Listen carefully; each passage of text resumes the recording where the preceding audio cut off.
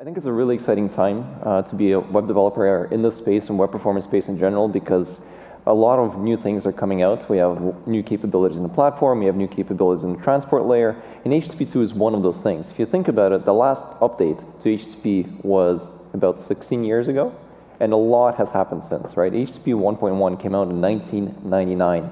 Can you guys think of a web page? Can you recall the type of web pages that we were shipping back then versus what we're delivering now?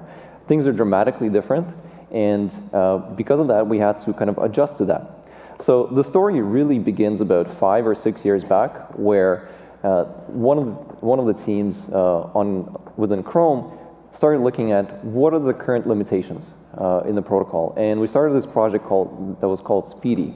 And over time, it has actually, as you can see on this graph, gained pretty significant adoption, right? Which is to say, every modern web browser now supports Speedy, and I don't count Opera Mini as either modern or a browser, so every modern browser supports Speedy. And that's the state of art. But throughout this process, the HTTP working group also realized that this is in fact becoming a de facto standard, and we need to get a move on this and improve this protocol, standardize it, and that became HTTP2. So HTTP2 took its foundation from Speedy and has since improved it and rapidly evolved it into something that is now available as this new RFC. And as you can see, the support today is actually already very good. If you've been following the process, the RFCs came out in February. It's now been standardized, or it's been published, and just months, literally months after the protocol has been standardized, we already have more than half the browsers, have deployed browsers, modern browsers, supporting HTTP2. So this is a big thing. And in fact, if you look at some of the stats that have already been published, for example, stats from Mozilla, where Patrick McManus, this is back from February, this is just when the RFCs were being approved, he was saying that they enabled HTTP2 as on by default in their stable branches, and approximately 9% of all of the Firefox transactions were already happening on HTTP2. And more importantly, that number was higher than on Speedy, which tells you something about the rate of adoption and the fact that two protocols are actually very similar, so it was not hard to upgrade that. And also checking the stats within our own Chrome telemetry, I was curious to see, or I wanted to know what is the adoption today. And as you can see, when we look at the new TLS connections being made in Chrome, this is stats as of this week, roughly 30% of connections that negotiate TLS today end up using HTTP1. This is not as silly as it sounds, because we actually require this to enable TLS false start. About another 30% is negotiating Speedy, so these are the existing Speedy servers. And then the majority of the actual connections are actually negotiating HTTP2. So all of this is to say that HTTP2 is here, not in the sense that like we've shipped the RFCs and now we have to go out and implement it. This stuff is already there. It's working. It's been well tested. It's been in production for many years now. And it is in fact replacing Speedy. So the Chrome team announced earlier this year that we will be deprecating both Speedy and NPN in early 2016. And that's just to make sure that we don't end up with two competing or kind of protocols that are effectively doing the same thing. So long story short, HTTP2 is the future, and this is how we want to move forward.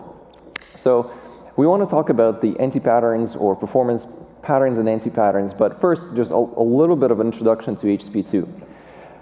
First of all, the whole premise for the protocol was to figure out how do we optimize for lower latency delivery. It turns out that when we looked at the bottlenecks in the current web applications that we're delivering, we realized that for the most part, in many markets, not all markets, but in many markets, we were latency bound.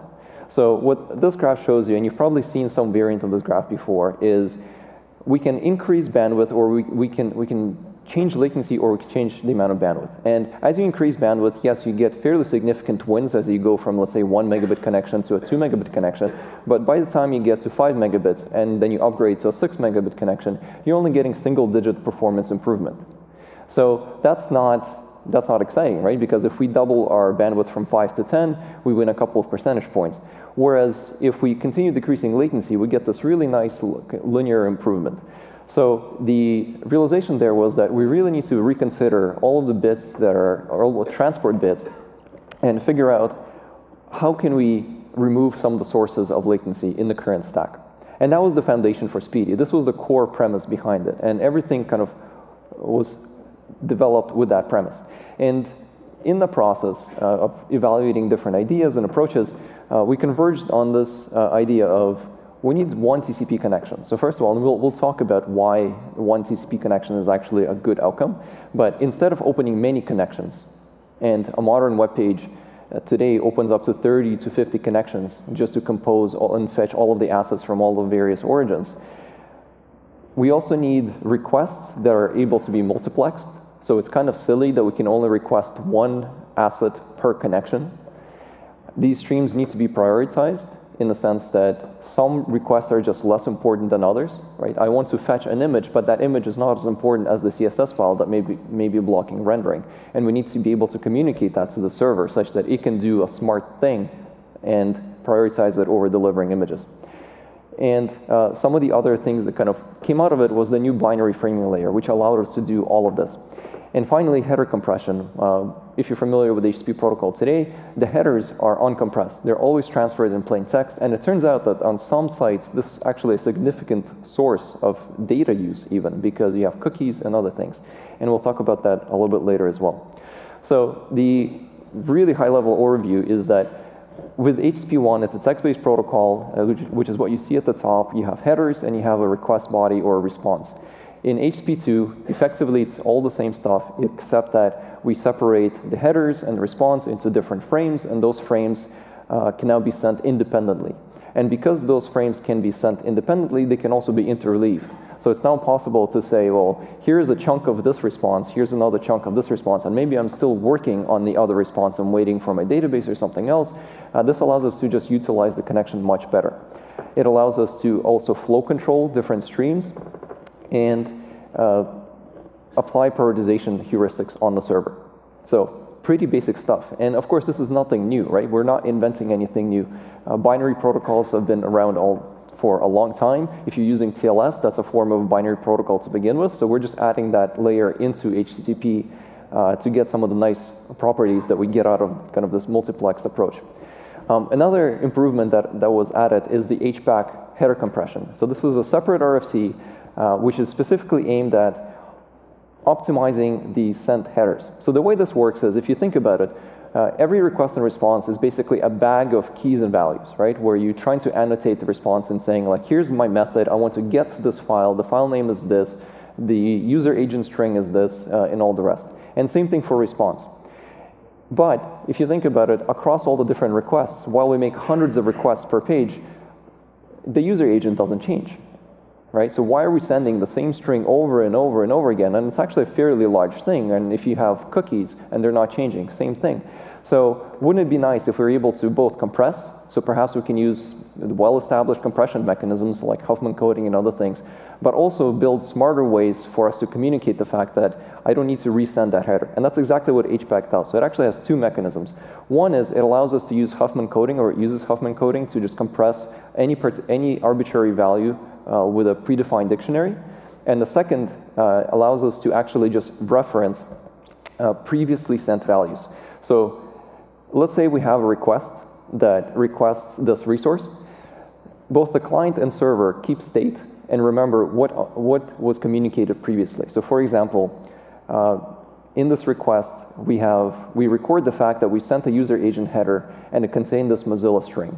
In a future request, instead of actually just sending that exact key and value, we can just reference 62, which is a reference into this table that says, by the way, just append that to your output, which seems like a very simple optimization, and in fact is, and it turns out to be very, very efficient and beneficial. So this is a big win as well. That's as far as we're going to go into the actual kind of nuts and bolts of how HTTP works. That lays the foundation, the required foundation for us to discuss other things. And as Courtney mentioned, there's a free chapter that you can read about HTTP2 that covers all this stuff plus more in much, much deeper detail. So now we get to the actual interesting parts, which is, like, over the course of the last 16 years, we built many web applications, we've built progressively more ambitious applications, we've established certain patterns in how we optimize for those things. And now that we have HTTP2, let's kind of take a step back and take a critical look at What are the things that are still relevant, and what maybe some of the other things that are not, right? And the way I like to think about this is to kind of look at everything in layers and figure out where do the particular optimizations fit into the grand picture, which piece are we trying to optimize, and what can we do there? So at the very bottom layer, we can start with things like, well, how do we optimize for the link layer? Whether you're on Wi-Fi or on a mobile connection or something else, there are, in fact, different patterns that we can use in how we fetch resources to optimize for that. Now, perhaps HTTP is not the right, like HTTP layer optimizations are not the right tricks to use there. Then we have TCP and UDP, so things like DNS, right? So there's many talks at this conference about optimizing DNS, and many vendors here that would be happy to help you with that sort of thing. There's TCP, where we have handshakes, optimizing handshakes, making sure that we have good throughput, so optimizing congestion and all the rest, packet loss. These are topics that are actually now re-emerging because of the large growth in emerging markets, where we're finding that we're not only latency bound, but we're also bandwidth bound to a large degree. And this is increasingly becoming a problem. We have HTTP, so this is where we get into the discussion around HTTP 1 versus HTTP 2. So we know that we have certain limitations in the earlier protocols, things like limited parallelism and lack of ability to specify a priority and large overhead, right? These are the things that we've had to deal with HTTP.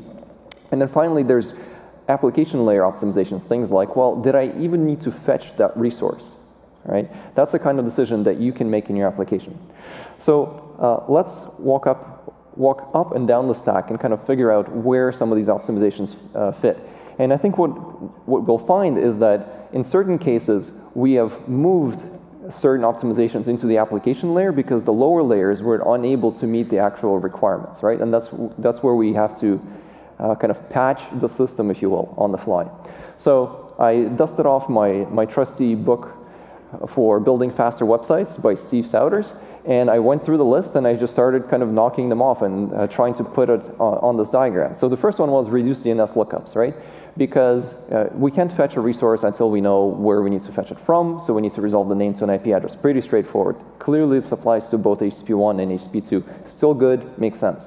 Reuse TCP connections? Yes, of course, right? So we know that TCP handshakes are expensive. This is regardless of which protocol you're using. So you want persistent connections, and you want to minimize the resource overhead. So each connection that you make actually costs something on the server and the client, right? It's not only latency on the client, it's also the fact that you have to maintain an extra socket, and that extra socket needs to be maintained all the way through the stack, right? It may be each and every proxy along the way and all the rest. And with HTTP 2, we actually have this concept of a single connection, and we'll come back to that in a second. So this still obviously makes sense. Using a content delivery network, yes, of course, because it helps you reduce latency, right? If you have a lower latency to your edge, you have faster handshakes, and all that stuff makes sense.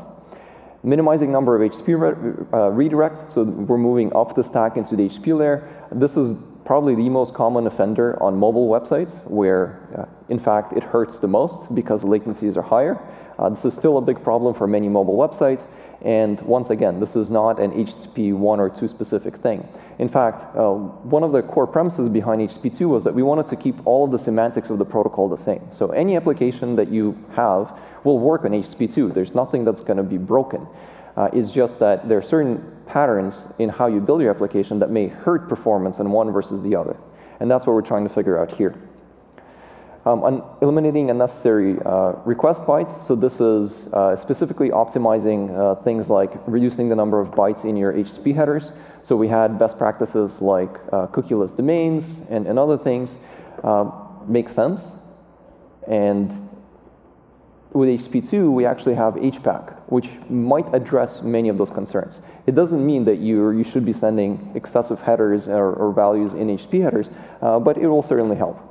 And then finally, compressing assets during transfer. And despite the fact that we've had this conference for half a decade now, every single time, at every single conference, there is somebody saying that we need to compress assets, because despite the fact that we've been talking about it and we all know that it should be happening, in fact, most of the web, or I shouldn't say most, but a significant fraction of the web content is not compressed. This is why products like Chrome data compression, Opera proxy, and others are able to deliver the savings that they do, because they apply obvious things that we all know that we should do, but we don't actually do. Caching resources on the client. This is a really interesting one because, of course, we all know that we should be doing that, but once again, many sites are not. And further, with HTTP1, as I'm going to argue later, I think we had very limited ability to do caching well. And with HTTP2, that changes, and we can do a much, much better job. And then finally, eliminating unnecessary resources, which is just, did you really need that resource to begin with? Did you really need that high-res image or at all, right? Sometimes aggressive prefetching can hurt performance. Other times it can help. So these are effectively evergreen performance best practices. Nothing here should be new. This should all be familiar, and this applies equally to HTTP1 and HTTP2, and when it comes, I'm guessing it'll apply to HTTP3 as well, because this is all just consistent with all the different layers in the stack. Now we start to actually move into the more interesting bits, which is focusing on the HTTP1 optimizations that we've developed as best practices, or we call them best practices today. And specifically, there are 3 things I want to call out for HTTP1, which have driven us to implement these other optimizations. One is limited parallelism. So we know that with HTTP1, we can only request one resource at a time. There was an attempt to address some of that or mitigate some of that by using HTTP pipelining, but in practice, that had never panned out. For various reasons, despite the good intentions, no browser has enabled pipelining due to broken servers and other things. So that really is not an option. We can't use that. Head-of-line blocking is another problem where a single slow response can delay the delivery of all other resources. And high protocol overhead. This is specifically referring to high cost of header bytes. And because of this last one, we've actually seen people try to develop their own protocols on top of things like WebSockets, where they have much lower overhead, which I guess is one way around this problem, but really this is unnecessary, and we should solve that at the protocol. So first of all, parallelism. In HTTP1, we are limited by the number of connections. The number of resources we can fetch is effectively the number of connections that we open to a particular origin. By default, in HTTP1, all the browsers have converged. The numbers differ a little bit, but more or less it's six connections per origin. And of course, us web developers, we're a smart bunch. We said, hey, 6 is just per origin, so we can fix that. We'll just open multiple origins. We'll just create CNAMEs, and the problem is solved, right? And that's true. You can increase your parallelism that way, but in the process, it means that you're opening many more connections, so that's TCP handshakes. There's TLS overhead, so if you're running TLS, that can be quite costly. Yes, some of those can be resumed, but nonetheless. This actually does consume quite a bit of resources when you talk to people that are trying to handle tens of thousands or hundreds of thousands of clients, right? And most importantly, I think, and this is something that we don't appreciate as much because we don't have good visibility into it, is that actually breaks the TCP congestion control. The whole premise of congestion control is to observe what's happening within the connection and to react to these changes. But when you have multiple connections to the same origin, none of those things talk to each other, so they're competing with each other. And you end up running into cases like this. This was actually a case study from Etsy, which they've since fixed. But basically, what the finding here was that the search page on Etsy was sharding their images because they wanted to fetch all the images in parallel, or as many as they can in parallel, with the premise that this will accelerate page load. And you know what? In fact, it did when they tested it locally, because there you're constrained by latency.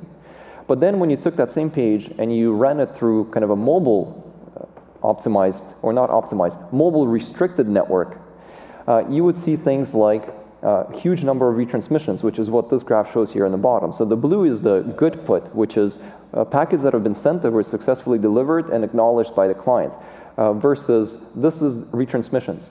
So you can see that because we opened so many connections, the server was able to push a lot of data at the client. The client was overwhelmed, effectively. It did not acknowledge some of those packets. So what did the server do? It actually pushed the packets again.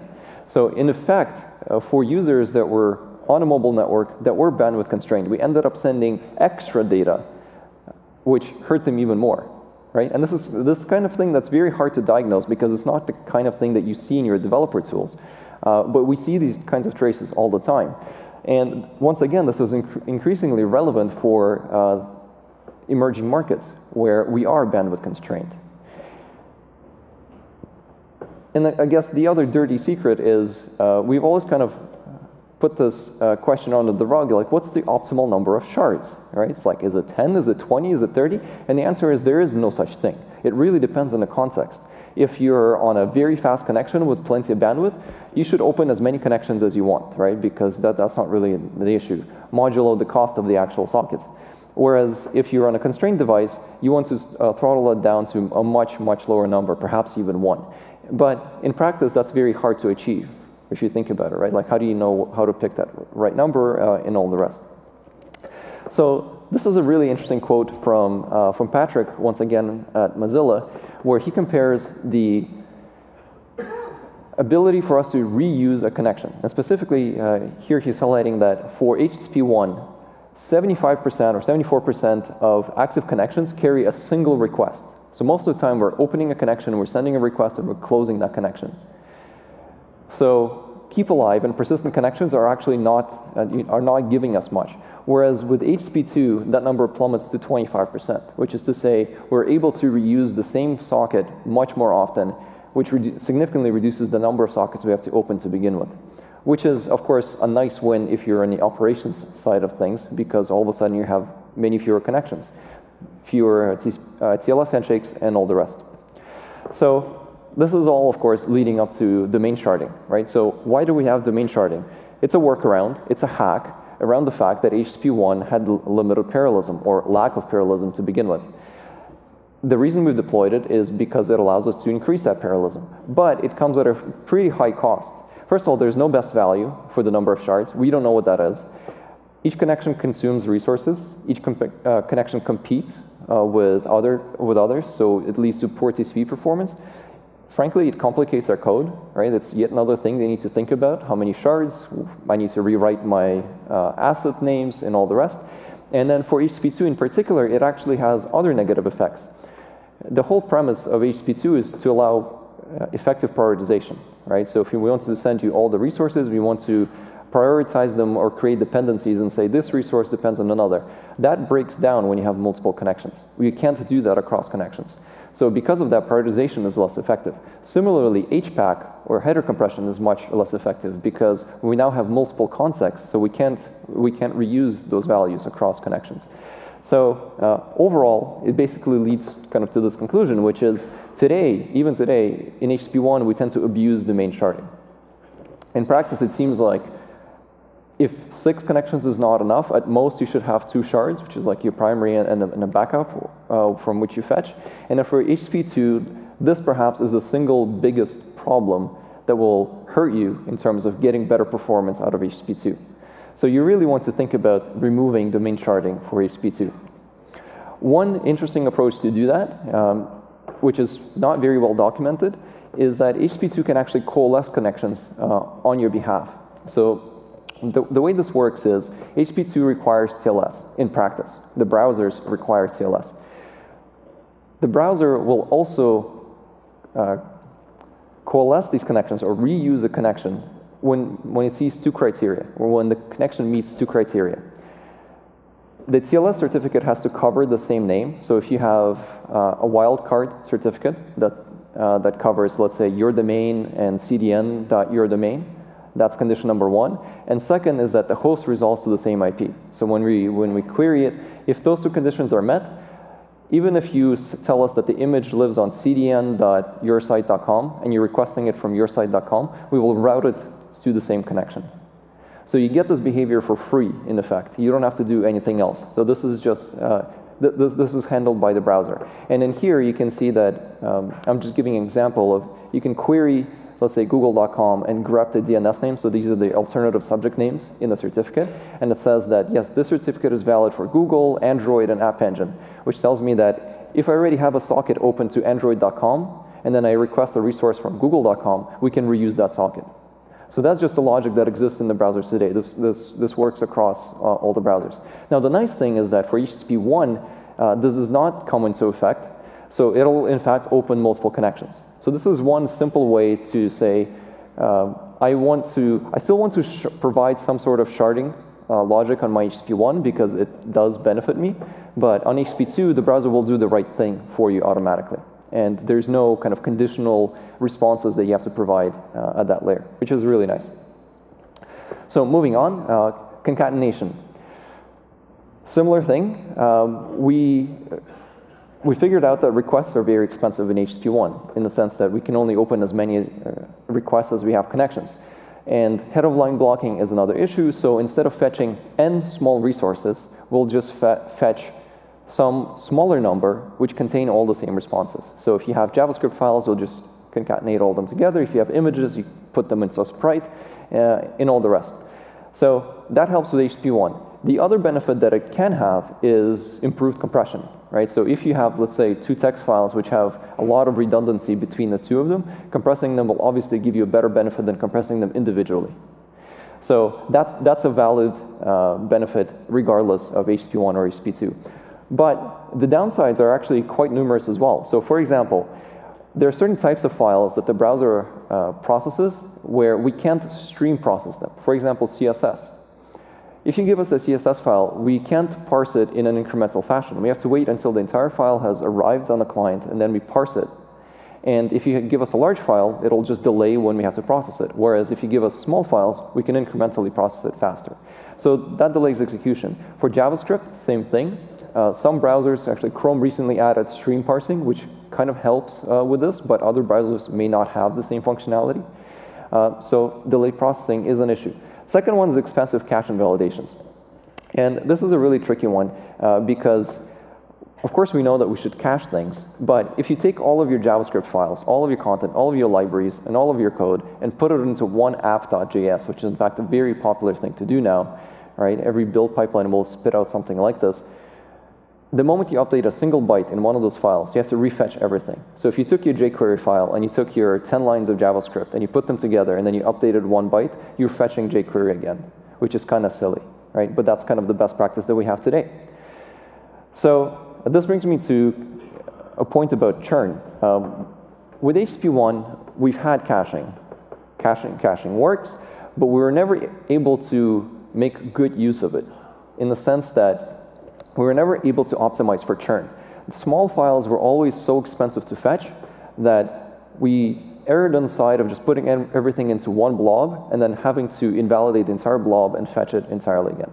Now, because we can fetch granular resources with HTTP2, we can actually say, how do I optimize for churn? Where churn is defined as the number of bytes I have to refetch whenever I push an update, right? Clearly, jQuery is pretty stable. I'm not perhaps editing jQuery. So let me put that as a static file in a separate bucket, put a long cache lifetime on it, and then for some other files that I'm updating frequently, I can specify a lower cache lifetime.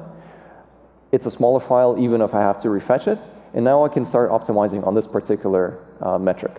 That's not something we could really do before, right? So we can start thinking about optimizing cache times, the size of files, and all the rest. And I'm hoping that we'll develop better metrics for this as well. Certainly something that CDNs and others can help us with.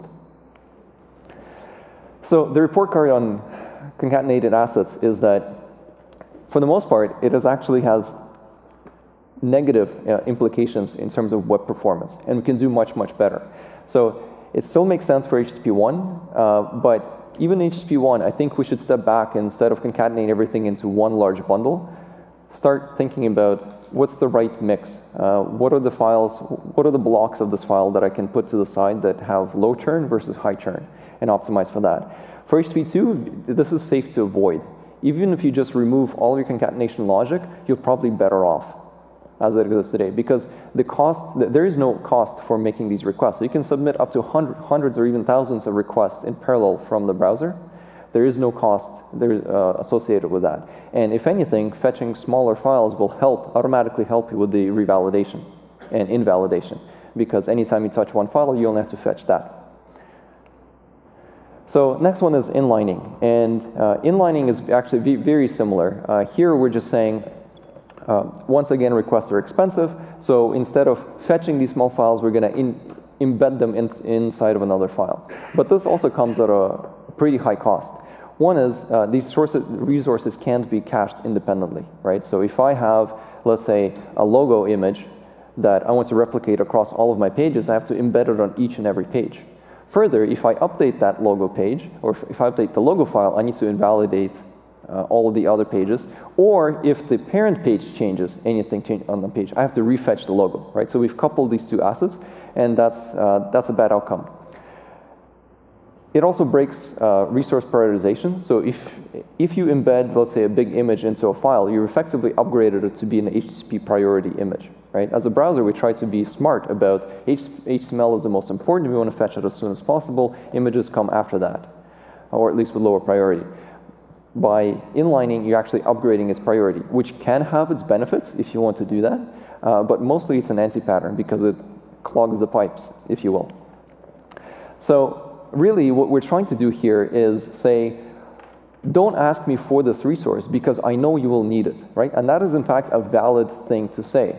That's one of the optimizations with the inlining, where you're saying, I know you will come back to me with this, and that round trip will cost me an RTT, right? I'm giving you the file, I know you're going to ask me for it, so why don't I just give it to you? That's valid regardless of whether you're using HTTP 1 or HTTP 2. And that's what server push is all about. So HTTP server push allows the server to send multiple responses to one request. So instead of sending product 1, 2, 3 with embedded or inlined app.js and product photo, we can actually send multiple responses. And the way that works is the server actually emits a push, what we call a push promise that says, I promise you to deliver this resource, and here's the resource. And the reason we want to send a push promise first is such that by the time the browser starts parsing the received response and starts detecting these resources, it already knows that I don't need to send a request for this because the server has promised to deliver it to me. And server push actually has many, many nice properties that inlining does not have. So first of all, it's granular. We can push individual resources. They can be multiplexed and prioritized just like any other response. The client can actually control how server push is used. So the client is able to configure that when it first establishes a connection. It can disable it entirely, or it can control how much data is being sent by the server. And this actually opens up an opportunity to entirely new optimizations that we haven't really seen on the web before. So for example, photos or images in general. We can actually implement strategies where the client is now able to request part of the file. So this is not an HTTP range request. This is me requesting a file and just pausing the stream midstream and then resuming it later. So the way this could work is you could say, well, I'm trying to render a page. These images are expensive, so I need CSS and JavaScript. But I would still like to know, let's say, the dimensions of the image and a preview, maybe a thumbnail of the image. So I'm willing to accept the first 20 kilobytes of this asset, because by reading the header of the image, I can get the dimensions and perhaps render some meaningful preview. And then later, you can actually just send what we call a window update frame, which will increment this counter that tells us how much data we're allowed to send, and the server would stream the data, the remainder of the data for the image to the client. So this opens up new opportunities for the server to do new and interesting optimizations. And I guess the report card for resource inlining, it removes a full request round trip. That's a valid optimization both in HTTP 1 and HTTP 2, so that's great. It does work as a parallelism workaround for HTTP 1, but it comes at a pretty high cost. So in HTTP 1, you should be using it carefully. In HTTP 2, you're better off replacing it with server push. Even the most naive strategy of server push, which is I'm going to push this resource every single time you come to my page, is equivalent to inlining, right? And if you can improve on that by say, well, I've already pushed this resource to you on the last page, so I know I don't need to because I know it's in your cache, that's already a win, right? So just replacing inlining with server push will get you to the same result, and then from there we can actually implement much smarter strategies. In terms of the actual bits of how this is implemented, one thing you should be aware of is push is restricted for same origin resources. So the server that pushes the resource has to be authoritative for the resource that it's pushing. My server can't push on behalf of Facebook.com, right? It can't push the widget. Only Facebook.com is allowed to push resources residing on that origin. There's also a lot of opportunities for the servers to become smarter, and the user agents are actually right now still trying to figure out what are the various use cases that we can support. So for example, if the server pushes a resource that is already in our cache, we will reset that stream automatically for you, which means that we don't have to fetch or receive all of the bytes. And this is a new capability in HTTP2 where we can actually reset a particular request without closing the entire connection, which is nice. It's also kind of interesting to think about other use cases, like, is it possible to push a revalidation, right? You have something in your cache and I just want to refresh it and kind of punt it forward in a cache. Turns out this almost works in some browsers, but perhaps as a community, we need to rally around some of these use cases and say, yes, these are important, these are useful, and whatnot. The other one is invalidations. If I push something to you and told you that you should keep it for a year, but then I realized that, oh my God, I made a huge mistake, would it be possible for me to push something that removes it from your cache, right? That's actually not that hard because you just push a resource that says, I've expired, which will force the client to refetch it on the next request. That makes sense. The other question is, should there be a JavaScript API? Today, there is none, but with things like Service Worker and other things that are coming, it would kind of make sense to have a callback, almost like a WebSocket, that says, the server is pushing this thing, what do you want to do with it?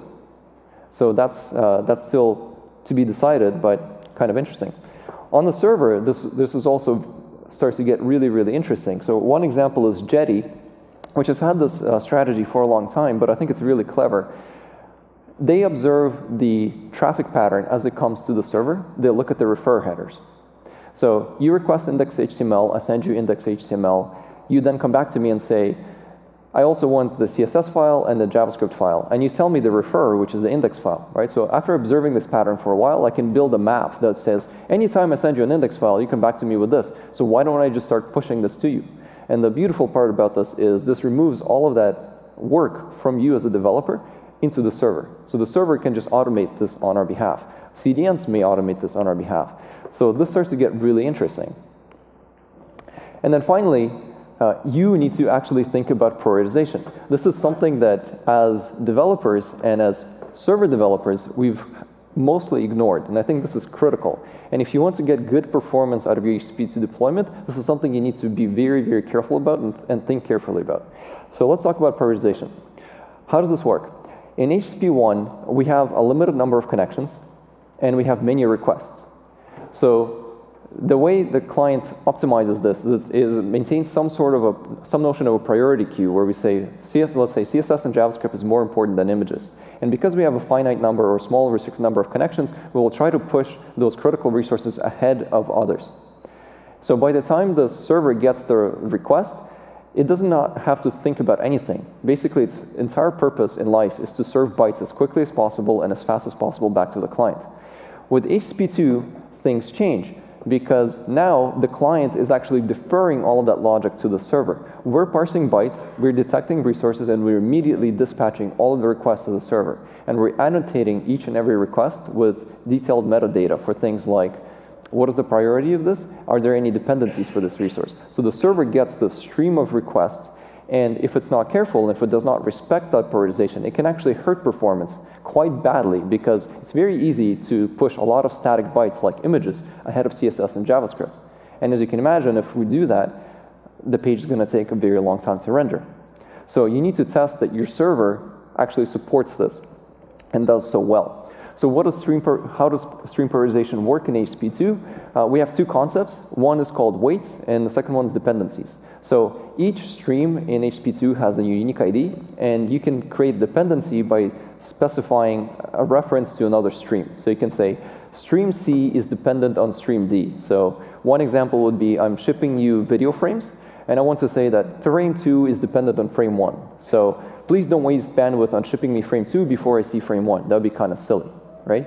And then similarly, you can also then assign weights between leaves at the same level of the tree. You can say, both A and B are equally important to me in terms of the dependency, but given bandwidth constraints, you should assign more of your resources to A because the weight is higher than to B. So you can think about this in terms of CSS, JavaScript, and images. And actually, one good example is the current implementation in Firefox. So Firefox uses this to prioritize where it places each type of resource. So The way it's done today is there's 5 groups, and it has this notion of a leader, unblocked, and background requests. And if you look at the weights, you can see that leaders get weight of 200, unblocked 100, and background is weight of 1, which tells you that if you're under resource constraints, spend the least amount, like 1% or less, on background requests, assign most of your resources to leaders, and then for things like XHR and fetch, those get lower priority. Images are dependent on leaders, right? And you start to see this dependency graph emerge out of this. So that's what's implemented today. That's what Firefox will send to your server today. And if you don't respect this, you will probably end up prioritizing the wrong things in the wrong order. So that's a long-winded way of saying that with HTTP2, the browser is highly reliant on the server. And the existing benchmarks that we have today for most servers, which is, let me run Apache Bench and test how many requests per second, are not sufficient in HTTP2 world, where we also need to test things like, I gave you this dependency tree, are you giving me the bytes in the right order? The ordering of the bytes is perhaps even more critical than just the number of requests, because I'd rather have that than higher throughput. Higher throughput is also nice. And you should also make sure that when you're deploying your servers, or picking a server, that it supports these things, dependencies and weights, and stream connection flow control. Push is a new thing, I would say, to some degree. It's not a must in the sense that it's a new functionality, but certainly would be nice. So to kind of round this up, we have HTTP1 and HTTP2. At the top, we have the evergreen best practices, and then finally at the end, we have domain sharding, which you should remove with HTTP2. Concatenation, you should be very, very careful about. The only reason you may want to use concatenation with HTTP2 is if it delivers significant compression gains. So if you're able to put multiple files together and just get a much higher savings. But otherwise, I would recommend that you just ship granular resources, right? We all have beautiful code bases with modular code and all the rest. Just take that and give it to the client instead of pushing it all to one file. And for inlining, you want to remove inlining and actually default to server push. And then finally, pick your HTTP server very, very carefully, because if it does not respect things like prioritization, then you may run into a lot of trouble. And then as a community, I think we need to develop better benchmarks for this kind of stuff. So with that, if you're interested to learn more about HTTP2, as Courtney mentioned, I have the free chapter online, which does a deep dive, and then the slides here. So with that, thank you.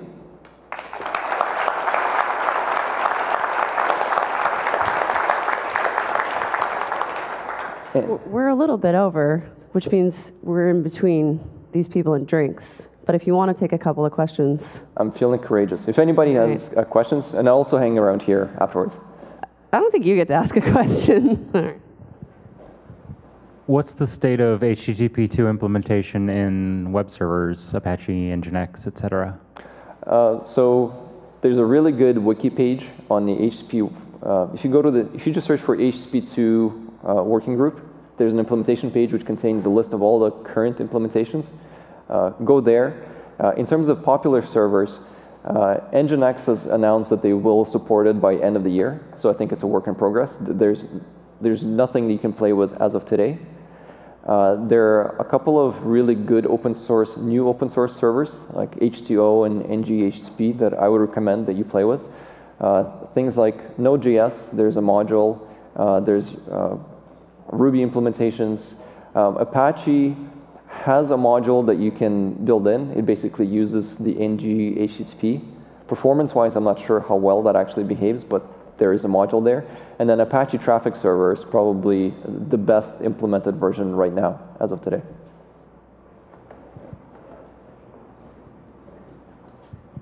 Anyone else? We have one in the corner here. So I saw a spec yesterday for doing compressed data frames where you can basically do deflate on the frame itself. And obviously that would help with like upload and things like that. Has Chrome or anybody committed to doing that? For that particular extension, I don't know. Oh, okay. So maybe to broaden the question, there's a mechanism for allowing extensions in HTTP2. There's some like alternative service or alt service. For that particular one, I'm not sure.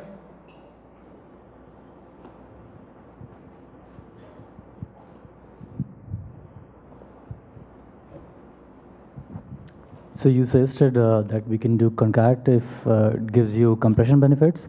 But let's say if you use SDCH, does that still help? Or with SDCH, that's not necessary anymore? So SDCH, if you're not familiar, is shared dictionary compression. And the idea is you can download a dictionary that you can use to decompress other assets.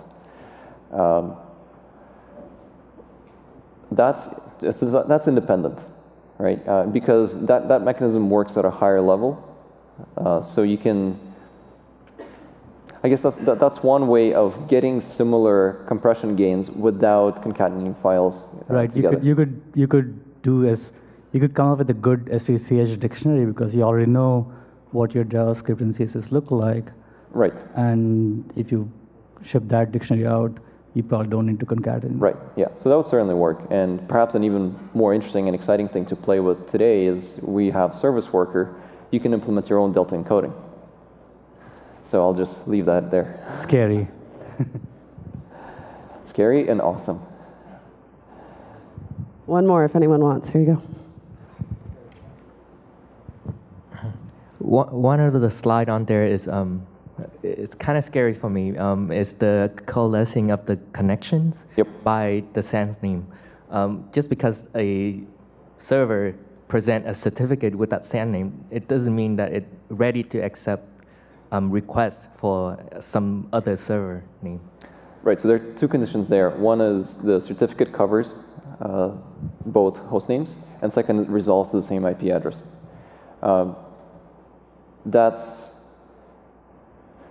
Those are the two, but then we also have things like all service, which we just mentioned. So if you want to search for that, you can actually, that's an extension that we're implementing in Chrome that will allow you to hint to the server to say, I'm willing to accept or reroute traffic to this particular IP address or other things.